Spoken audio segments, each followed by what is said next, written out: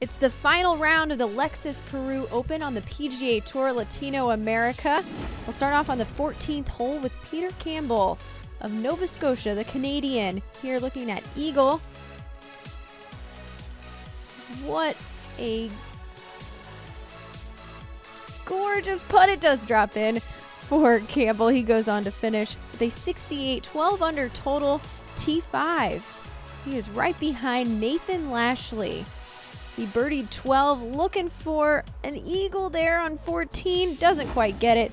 Settles for birdie and fourth place. He had 6 birdies, 0 bogeys. But let's go with Guillermo Pereira on the 3rd hole. He was 2 shots off the lead coming into the day. Set himself up with a nice birdie from that bunker shot. Sticking with Pereira on the 8th hole. He needed to make up some ground because he bogeyed the 4th and 5th, birdied the 6th, and sets himself up for another birdie here on the 8th hole.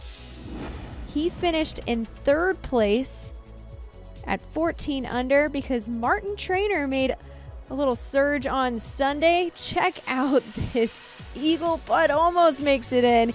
He settles for birdie there on the 3rd hole and finished in 2nd place behind Tyler McCumber. What a day for the University of Florida product. On the 8th hole, check out that approach. Scoots it right past the hole. McCumber then for birdie on 8.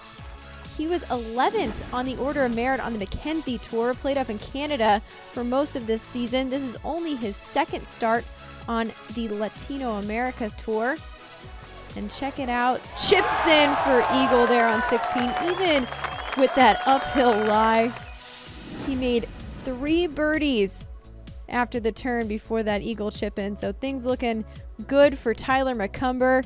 And there, tries to finish off the day with a birdie.